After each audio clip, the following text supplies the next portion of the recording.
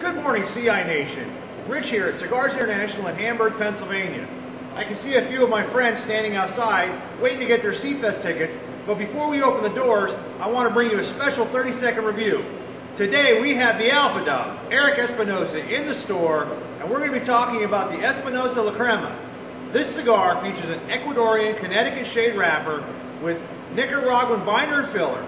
It's a smooth cigar with classic wood notes, hay and cedar, with a mild bit of spice. You can pick these up at Cigars International while you're picking up your C-Fest tickets. We look forward to seeing you today.